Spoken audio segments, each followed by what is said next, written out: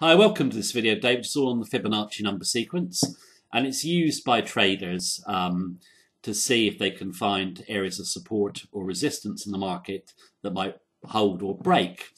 Now, the actual number sequence itself is very, very old and dates back to the 13th century when a guy called Leonardo Fibonacci solved a problem, and it was a mathematical problem about exponentially increasing numbers, and was based on a hypothetical question. If you've got a pair of rabbits and they produce a pair of rabbits, and from the next month the pair that's produced produces another pair of rabbits, you've obviously got an exponential increase. And he actually was the first person to get the actual equational number sequence of an exponential increase. Now, today, this number sequence is used in Forex trading, and a lot of people actually put great weight on Fibonacci retracements and Fibonacci numbers, but you can see they've come from a problem that was actually nothing to do with Forex. But today, Forex traders seriously think that the Fibonacci number sequence works in Forex. Not only that, is they see it as some sort of divine law. You'll hear a lot of Forex traders say, well, the number sequence can be seen throughout nature, which is true, but what has that got to do with Forex? It's got absolutely nothing to do with Forex. If you were to try the Fibonacci retracements, you'll see sometimes they break, sometimes they hold. I mean, they're not accurate all the time. If it is a scientific system, which Fibonacci people claim, then it would work all the time, not just some of the time. And we've run various tests to use Fibonacci retracements, then skew the number up or down a bit. And sometimes our random number has beaten the Fibonacci sequence and sometimes it hasn't.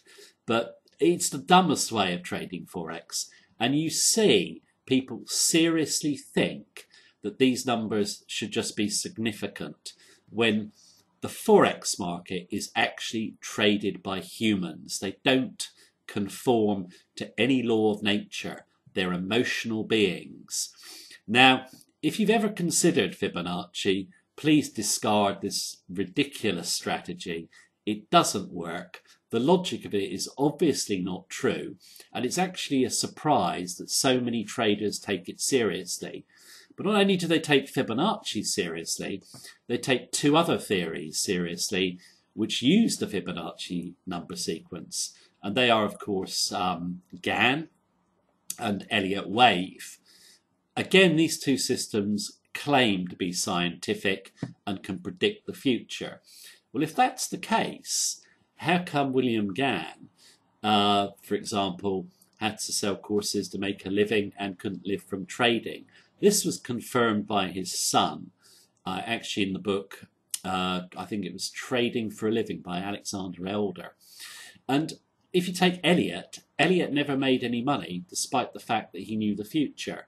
So, traders take these wacky theories seriously, but they don't stand up. They claim to be scientific. They can't be scientific because they don't work all the time. Scientific theories work all the time. So discard these wacky theories. Get yourself a simple theory based around trading the odds. There are no certainties. And the actual theory I'd recommend you study, which really is a good one, is Dow theory. It may not be as mystical as the ones I've just discussed, but it will help you make a lot more money and get you on the road to trading success. So thanks for listening. Hope you enjoyed it and have a great day.